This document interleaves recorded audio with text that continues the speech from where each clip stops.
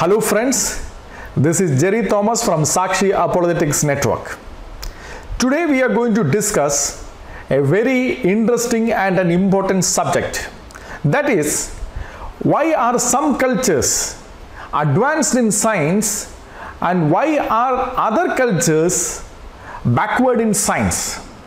Or to put it explicitly, why is the Christian culture contributing much to the science and why are the Islamic and the Hindu cultures backward in science?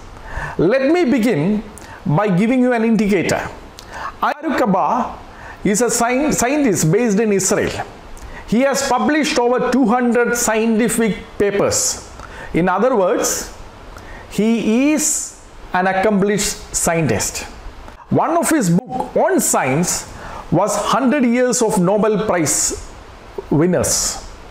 What he has done is, he has gone to each and every Nobel Prize winners, looked at their background, looked at how they will identify themselves. Not this point, this is a very important point. He is not just speaking about, oh, they are from West, therefore they must be Christians. No. He is looking whether they identify themselves as an atheist or a Christian or any other identification that they have. So he looked at all the 100 years from 1901 to 2000, 100 years of Nobel Prize winners, and this is the outcome that of his research. In his book 100 Years of Nobel Prize Winners, chapter Religion of Nobel Prize Winners, page number 59 to 60, he says, out of all the total Nobel laureates, 65.4% identify themselves as Christians. Remember, Christians are only 31% of the entire population. Compare this with the Hindus.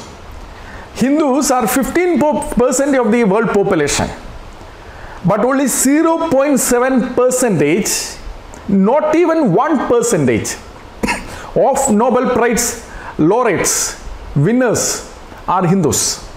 Same is the case with the Muslims. Muslims are 24% of the world population and even they are 0.8%. Same is the case with Buddhists. They are 10% of the world's population and they are slightly better than the Hindus and the Muslims. They have 1.1%. But Christianity is so distinguished. It is 31% and it has more than 65% of Nobel laureates.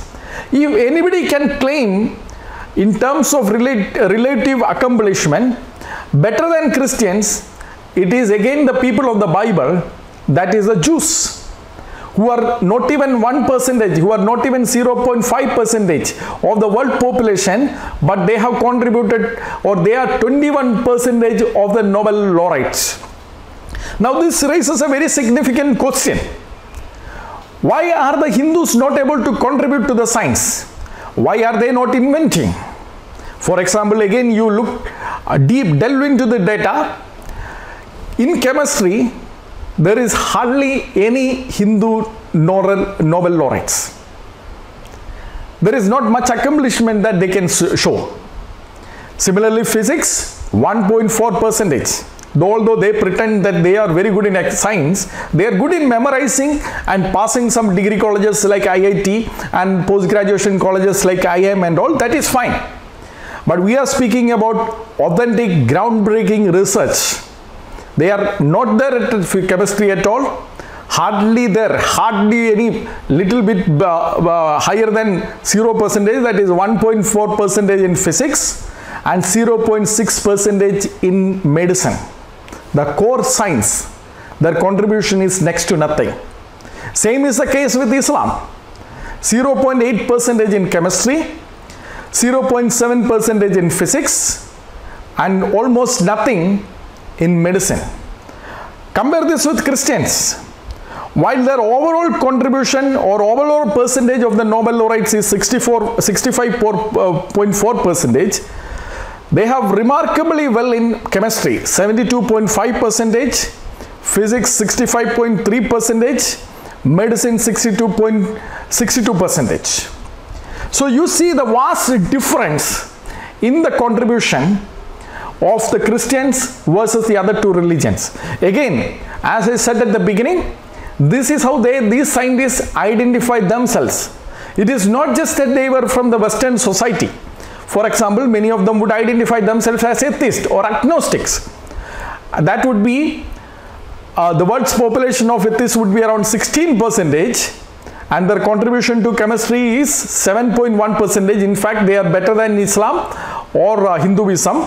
So that is why they can pretend that they are better than the other religious people. No, they are not better than Christians. Mark that point. Their contribution to physics is 4.7% and medicine is 8.9%. So Jews and Christians have distinguished themselves from any other group that you can think of. Why is it so? It calls for an explanation. All the more when we consider that the modern science itself originated in a Christian culture. Why was it that the Christian culture could create something like modern science? And why is it that they are still excelling and the others are in a backward position?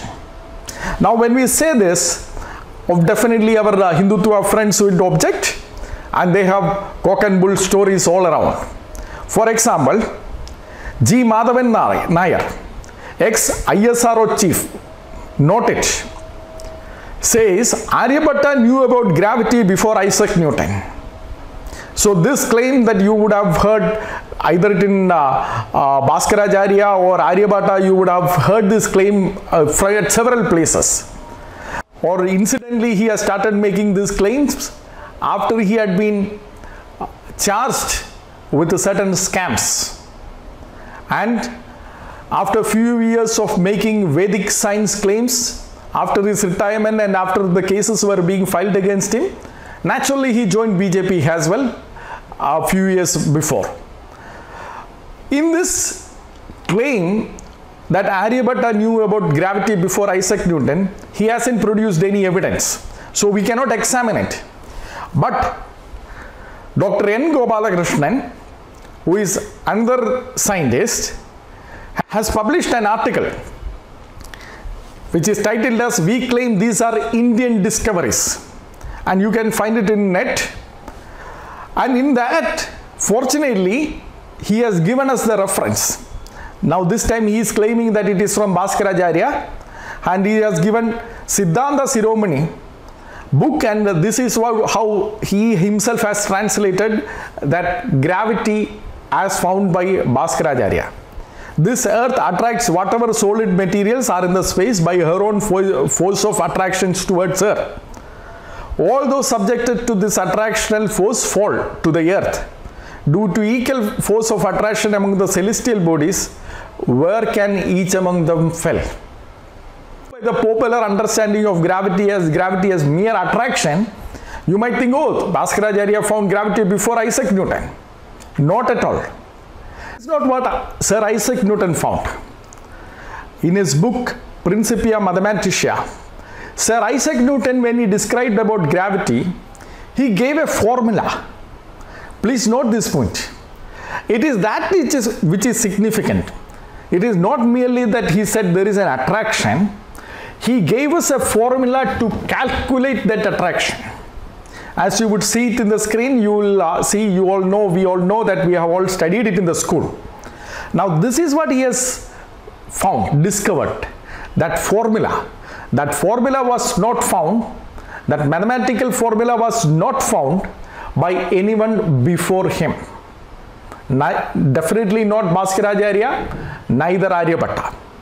So that is what it is significant. And why it is significant? It has a universal application. From an apple that falls from a tree to the solar systems, galaxies, you can calculate by this formula the movement of any object in the world. If you know the mass, if you know the distance, you can actually calculate by using this formula. You see, there is a formula, it can be applied universally, and further it gives us deep insights into the world. As you would see, you can actually find how would you weigh if you go to Mars, How would you weigh if you go to moon without actually going there? So it gives us a deep insight. So this is what Isaac Newton found. Isaac Newton, gravity is not merely a statement that the earth attracts something to itself. Now that many theologians have stated it before Isaac Newton, many people across the cultures have stated it. What Isaac Newton distinguished himself by giving us a formula that has a universal application and a great insight. Now, so the real question is, why didn't Aryabhatta find the gravitational law? Why didn't he discover it? Why didn't Bhaskaracharya, despite knowing that there is an attraction, never applied his mind, and despite being a mathematician, never applied his mind to find out a formula? Why? That is the most important question. Because the modern science distinguishes itself from the ancient inquiries of the nature by its formulas, mathematical formulas. It gives us formulas and laws, unlike any other ancient inquiry, whether it is the Babylonian, Egyptian, Chinese, Indian, you can name anything. None of them had formulas. This is one of the distinguishing feature of the modern science. So why didn't any of them apply their mind and give us a mathematical formula despite being great, excellent mathematicians? The answer is, they were blinded by the Hindu teachings. Similarly, they were blinded by the Islamic teachings. They were blinded by the Chinese teachings. But let us look how they were blinded. Hinduism teaches that the prakriti, or the material, the matter, is constituting of three things: sattva, rajas and tamas. These are the three substances that constitute any material object in the world, and this is called as guna. Now guna, when we speak, we will think that guna is just a quality or an attribute and not a substance. Swami Swarupananda, who was a direct disciple of Swami Vivekananda, the first president of the Advaita Asrama, in his commentary on Gita, corrects this misconception. He says, on chapter 2, commentary on Gita, chapter 2, 45, guna is wrongly translated as quality. It is substance as well as quality. In other words, it is not merely quality, it is a substance as well as a quality. So you have to understand that it is both. And he further goes on. Swami Swarupananda goes on in Gita 14.5. He says, these gunas are the primarily constituencies of prakriti and are the basis of all substances. So Hinduism taught that the world doesn't have any mathematical laws, we'll come to that, but it taught that all the world, the universe, is constituting of three different constituents, and everything is made up in different proportions, as you would see.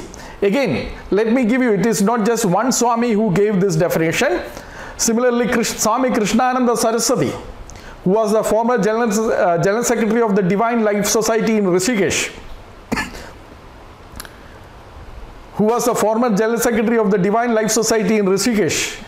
from 1958 to 2001. He also very clearly told us these are elements. They are not like qualities of whiteness of a cloth, which is different from the cloth. You see, the quality can be different from the cloth, but it is not. It is not how we understand gunas. Gunas are the qualities of the prakriti in the same way as three strands of rope are the qualities of the rope. In other words, that is how it is not merely quality which you can distinguish, but it is the substance that it is made of. Now, if you start thinking like that, you will only start observing in the nature to find out in what proportion is these qualities in each of the objects. Similarly, let me give you Ramanuja's commentary. You see, actually it has been a traditional understanding which now they fear to tell because they know how unscientific it is, how absurd it is. Therefore, they do not say it. But Ramanuja's Gita commentary 14.5, again he gives us a similar understanding. You see, that was the problem. That blinded the eyes of Aryabhatta. That blinded the eyes of Bhaskaracharya.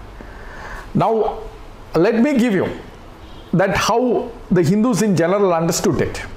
Manusmriti, for example, Manusmriti chapter 12 verse 43, it says elephants, mlechas, lion, mlechas in the sense foreigners, for example, Americans, Chinese, the Europeans, all of them, foreigners, all of them are made of tamas, one of the dark qualities. Now, Manusmriti writer could have written at that time and got away with it. Now we can actually test it and see whether it makes any sense. Absolutely no. The material, the substance of or the DNA of the guy in America is very, very similar to the DNA of the guy in India. There is absolutely nothing different. It can be scientifically disproved that these are wrong. Similarly, the caste system. Kshatriyas are made of one quality, they have a higher proportion of rajas, Brahmins have higher proportion of sattvas, and for example the outcast, the Shudras, not the outcasts, the outcasts will belong to the mlechas only. Shudras are made of the higher proportion of tamas. You see, that was their understanding. Now it is not just about the human beings, they actually applied this to the gods also. So if you are a Shudra, you should worship deities, it is said in Gita, you should worship deities which have tamagunas. For example, they were not allowed to enter into certain temples, Shudras were not allowed to enter into certain temples earlier, because those deities in that temple has a different guna than the Shudras guna. Now all of these things are gone. The Gita is unproven, unscientific. The Manusmriti is proven unscientific because, and they themselves cannot even practically apply it. Though I would say that they somehow they try to manage it to fool the people even still now with these kind of theories which are absurd in nature. It is not just Manusmriti, it is not just the Gita. You take Puranas, for example, Garuda Purana, Brahma Ganda, chapter 1. Again it says, not only the gods, not only the people, not only the animals, not only the stars, I will come to that, but even the Puranas are of different qualities. So, which Purana you should read it? You should read a Purana which corresponds to your quality. You should worship a God who corresponds to your quality. You see how they used to think. Now this is new to us in the sense, these days they are afraid to speak out the truth, because the moment they speak out the truth, we will say that this is unscientific.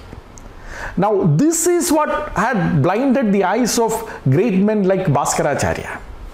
Now this was universally applied. Manusmriti says it is not just gods, from gods to worms. Manusmriti chapter 12, 40 to 42, from gods to worms, everything in the universe was made of these three constituents.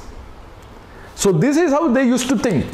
Why will Bhaskaracharya or Aryabhatta ever look for a law? Now this was not the case in the West. West had the divine understanding from the Holy Bible. The Bible gave the light, it opened the light, it actually shed light to the eyes of the men in the West. Before that, Westerners also were blinded. We will shortly look into that. Dr. Edgar Silsel, who was a Jewish Marxist historian, he found it, he understood this. In his book, The Social Origins of Modern Science, he points out this, though he makes some other mistakes in the other chapters. In this, he is right in pointing out that the Bible, the Holy Bible, always taught that the nature, God has imposed a law upon this nature. When God has imposed a law upon this nature, as a Christian, what will you look for? You will look for that law. How to find that law? That is how the modern science arose. Now, you will see, like much before the modern science arose, like in, you will see a picture in the screen. This was drawn in AD 1250. This is supposedly an image of Lord Jesus Christ with a compass in his hand. He is measuring the universe, the earth. This is speaking about, this is a moralized Bible, this is speaking about the earth, the day of creation. Now you see how he created? He created with a mathematical law. Now this was the understanding. This was the understanding of the Christians. So you might ask, why did it took so much time for the Westerners to start looking for the laws then, if this is how the Bible has taught? The answer is, Westerners were also blinded. Before Christianity came, Westerners were also blinded by the pagan beliefs. Aristotle, the pagan philosopher, he also had a very erroneous understanding, just like our Hindu friends, and he also thought nature has its own properties, mind and all. R.G. Collingwood, in the book The Idea of Nature, Introduction Greek Philosophy, he says that this was what he says is, we can connect it very much similar to what the Hindus had, or what the Hindus still believe, although they do not speak out because they are afraid, because they will be exposed as unscientific. But the Greeks had it. Greeks had a very similar view that we must understand. Chinese had a very similar view. So all of the cultures, the pagan cultures, had a very similar view. So Aristotle, being a philosopher, he propagated it, and in the Western academia, until Aristotle was challenged from the Bible, this was the prevailing idea, though they were Christians.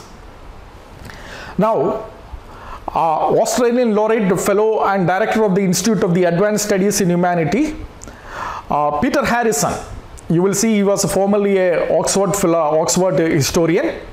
He has done tremendous study into this subject, and he says this: it is important to bear in mind that Aristotle had proscribed the transfer of method from one science to another. In other words, he would never ever apply maths to science. You see, just like the Indians would never apply, Aristotle would never apply, because he never understood that there is a law in the nature, because unless and until somebody tells you, you would never imagine it. But it is the Holy Bible. It is the Holy Bible that gave you that understanding. When the West repudiated the Greek philosophy and went back to the Bible, they had their eyes open. Edward Grant is a distinguished professor emeritus of Department of History and Philosophy in Indiana University. He was formerly the president of the History of the Science Society. So he had also done tremendous research in this area, and one of his books, The Foundations of Modern Science in the Middle Ages. Middle Ages, we say that it is Dark Ages, but that has been challenged, because the Middle Ages, when they went back to the theology, that laid the foundation. And in this book, he says, a bishop in Paris in AD 1277, he issued a condemnation against Aristotle. And he said, Aristotle is wrong in understanding the nature like this. God could have created nature in any way that he wants. There are no properties. He could have imposed the laws upon itself. So this is very well explained how that condemnation went, and why we should observe the nature and study the nature. All these things were implicitly there in that condemnation. And then the Christians actually started rejecting the Aristotle. There is a division. There was a division in the West between those who followed the Aristotle and those who wanted to follow the Holy Bible. But this understanding, as Sir John Henry says, John Henry from the University of Edinburgh, in his book Early Science and Medicine, in the book Early Science and Medicine, volume 9, in his contribution, he says, this is the single most important thing in the modern science. If there is no law, there is no science, or there is no modern science. The discovery and the understanding of the laws of nature, as Hills has noted, is the basic task of science. So laws of nature is the most important thing, and that, as understood, was given by the Holy Bible. And when the Christians started thinking, if God has given them the laws in the nature, let us find out. That began the modern science. I am not speaking without any evidence. let me give you from the writings of the modern scientist these very intentions. Let us start with Nicolaus Copernicus, who was a father, as we call now, a father or a pastor or a priest in the Catholic Church. He said, I began to be very annoyed by the movements of the world machine, created for our sake by the best and the most systematic artisans of all, were not understood with greater certainty. You see what he is trying to say? He is saying that though the Aristotle and the others have observed the movements of the stars, movements of the planets and all, none of them were very much troubled by the imprecision in their understanding, because they thought, how can it have a precise mathematical law? How can it be? How can we even expect it? But Copernicus found it unsatisfactory, because he believed that the God created it and God would do it in a precise manner, and he has to find it. So it is a Christian faith that prompted Nicolaus Copernicus to examine it. Now again, Galileo, take the example of Galileo, who is often cited as though Christianity was against science. Those people who say that have never read Galileo. If you read Galileo, you will see, actually it was not Christianity versus science. The Pope of that time, under the pressure of the academicians at that time, went along with the Aristotle. And Galileo was fighting for the Bible. This you can see it in his own book.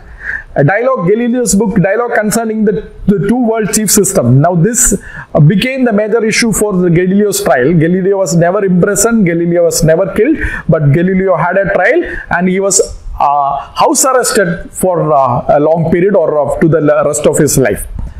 But this was in 1632, almost towards the end of his life.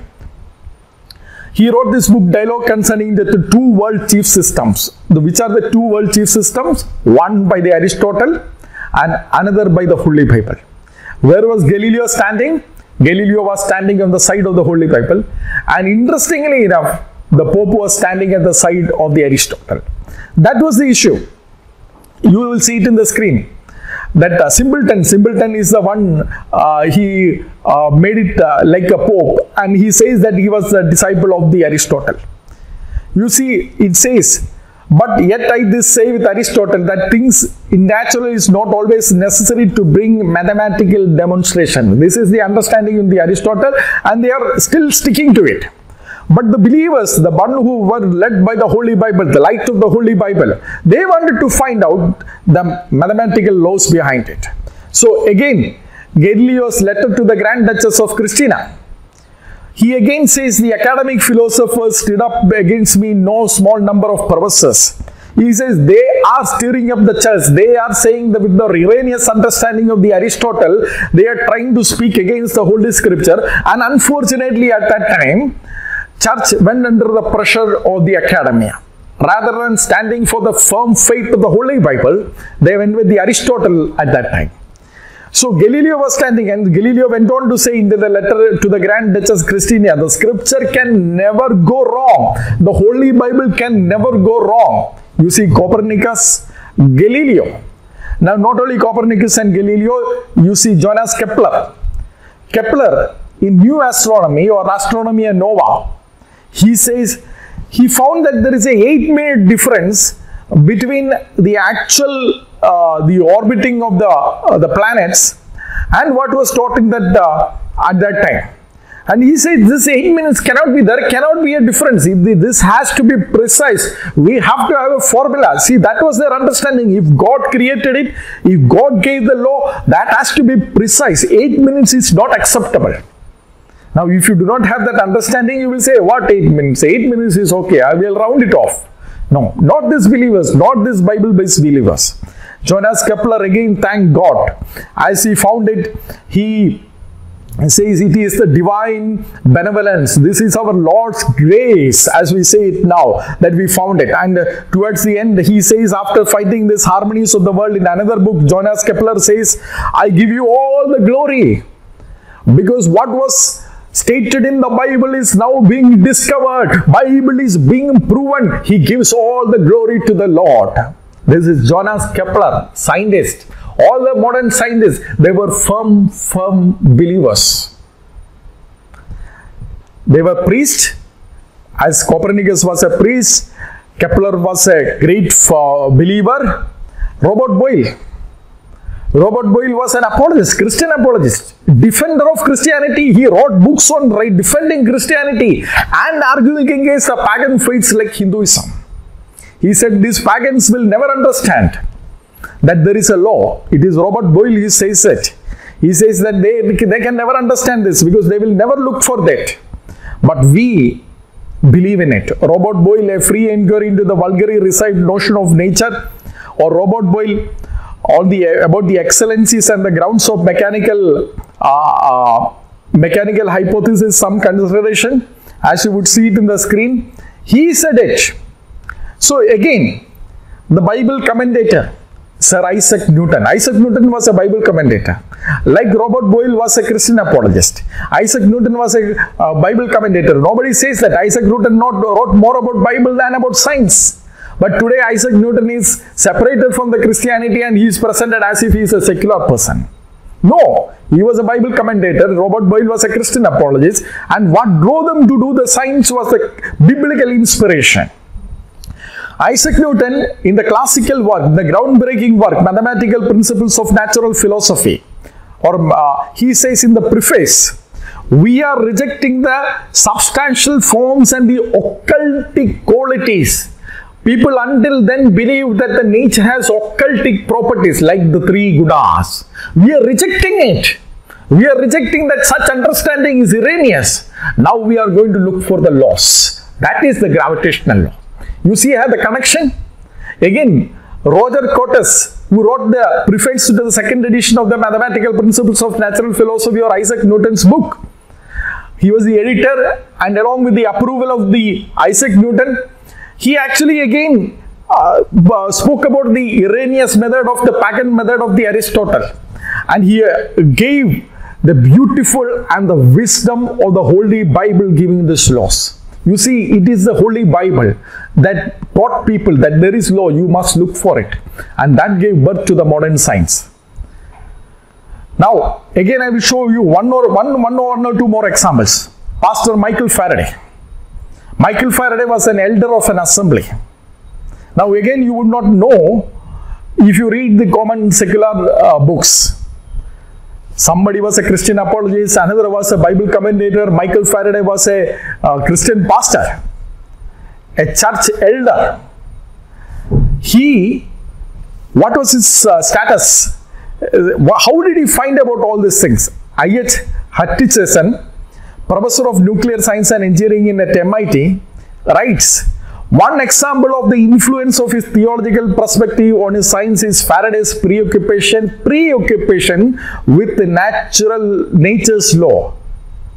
Faraday was so fond of, he wanted to find that nature's laws because he believed that God has put the laws in the universe.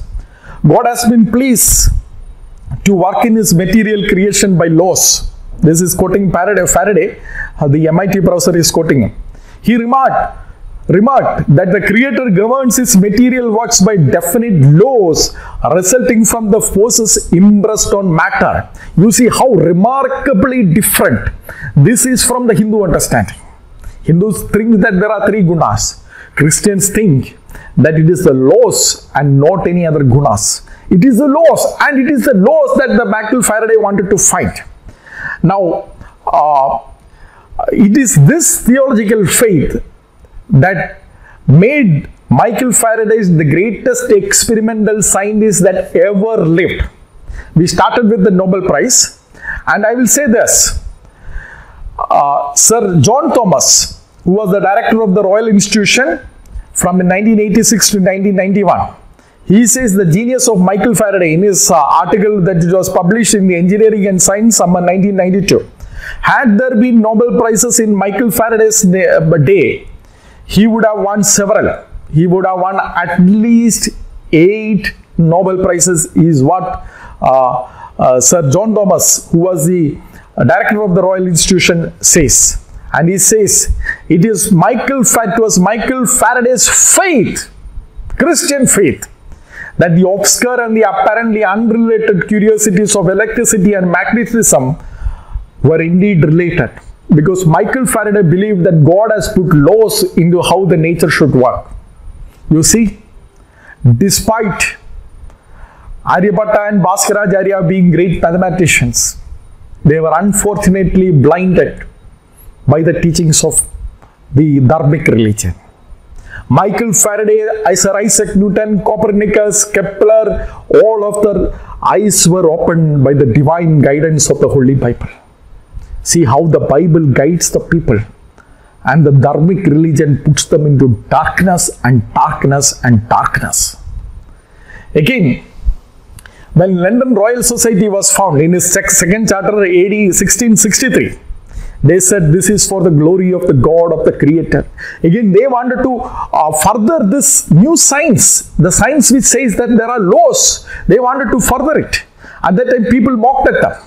There are novels, the book Virtuoso by Thomas Shadwell, mocked at the Royal London Society because they were trying to find laws. Nobody could believe that there could be laws.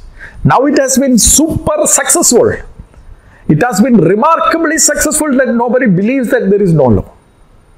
Even the Hindus who believe that these are all gunas will still work like a Christian thinking that there are laws. That is the success of the Christian foundation that gave to the modern science.